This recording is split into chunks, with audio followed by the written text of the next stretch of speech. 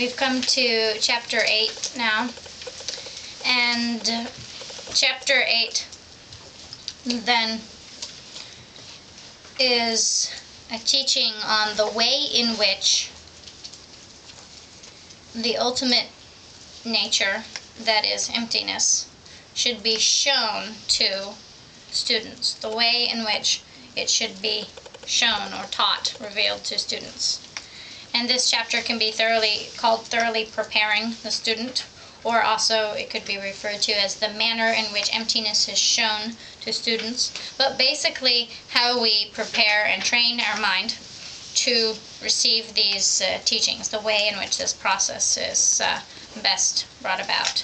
And the chapter can be divided into 3 major sections. The first section is the teaching on the faults of lacking interest in the definitive meaning. That is then pointing out the flaws of our lack of fully wanting to engage in the definitive or ultimate meaning of emptiness as it is, the flaws of having a lack of enthusiasm or interest, and even respect for the teaching. The second section is a teaching on practicing the gradual stages of provisional and definitive meaning. That is then the way in which we first rely on the provisional teachings and then the ultimate teachings in the gradual process of pursuing liberation or freedom. The way in which we engage step by step in the provisional and ultimate meaning and the trainings therein. The third section is the teachings on the benefits and qualities of the definitive meaning. Then the beneficial effects and the qualities and whatnot that come from realizing the true nature of phenomena. And we begin with the first section, the first section of this chapter, the teaching on the faults when there is a lack of interest in the definitive or ultimate meaning. Beginning with that question then, is it possible to realize emptiness or not? Is it possible to free ourselves from disturbing emotions, to eliminate them in their entirety or not? And the answer is that we most definitely, we can infallibly eliminate the disturbing emotions. And we can absolutely, infallibly realize the true nature of all phenomena. And so the teaching begins and goes through a gradual process of pointing this out to us.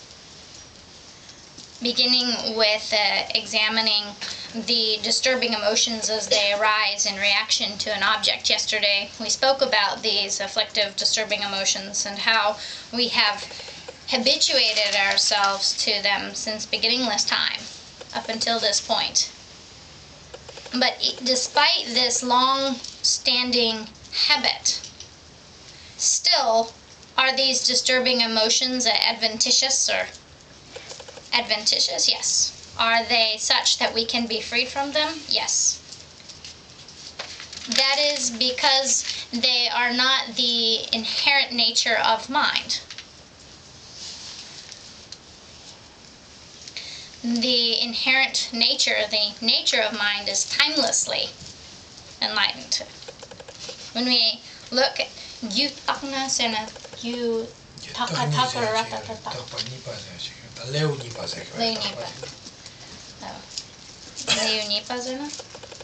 kana leo mampo yore, no nipi na tani sondu se. Gyut is in Tantras Nala. Gyut takpa nipa, yeah. Okay.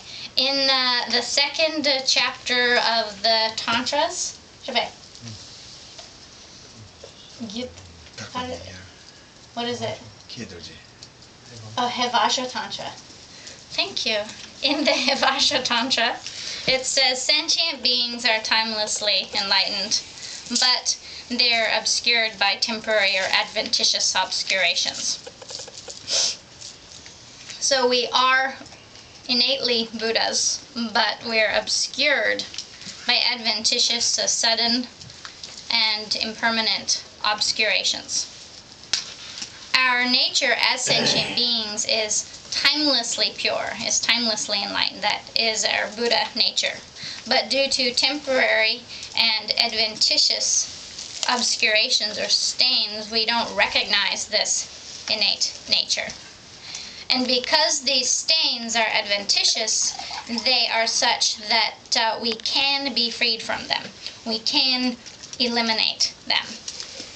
And that is that they are not the nature of mind itself. If they were the nature of mind, we could never be freed from them.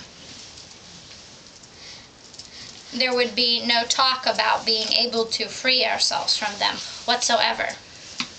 But they are not a permanent situation in that they're not the nature of mind. And so beginning this discussion then with chapter 176, it says, just as friendship between people who disagree does not last long, desire does not last long when all things faults are recognized.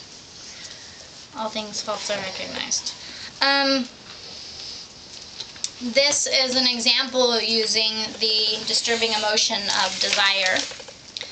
And it is a way in which we can discard or eliminate the disturbing emotions by examining the objects that give rise to them, the objects that we react to with disturbing emotions. And that is that by knowing the inherent flaws of the objects, then that subsequently eliminates the disturbing emotion that reacts to them as such. And the example that's given here is that of desire, and particularly because it is an emotion that we have the most difficult time freeing ourselves of. And so it's given here as the primary emphasis of all the disturbing emotions. And the first one is pointing out to us how we can have desire towards someone. It says, just as a friendship between people who disagree does not last long at first, then we have a desire towards someone. We have an attachment toward them. But eventually we begin to disagree or have a disharmony. And in not getting along, that feeling of love or desire for them doesn't last. It doesn't stay. It has no staying power. Basically, it changes because it is the nature of change. Desire changes. It doesn't last. Like that, then toward any desirable object, then that desire toward an object does not always last. We might start out with it thinking the object is attractive and so forth, and later then we see some kind of flaw or pitfall in it, and the desire changes. The attachment goes away. So too then, if we were to know the flaws of all desirable objects, forms, sounds, tastes, scents, tactile sensations, and so forth, in that way, the desire toward them, the attachment for them, would not stay. It would change. And so we have something, we start out with something that we're attached to, that we have desire for. But then, as soon as we see some kind of flaw there, then we basically abandon, we let go of that desire toward it, or toward them.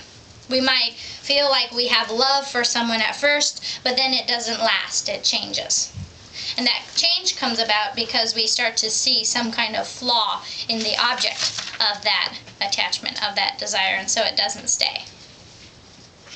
In this way, if we were to see the flaws inherent within all desirable objects, then the desire would not stay, it would not last towards forms, sounds, tastes, scents, tactile sensations, and so forth. It would not be a lasting circumstance. It changes. Also.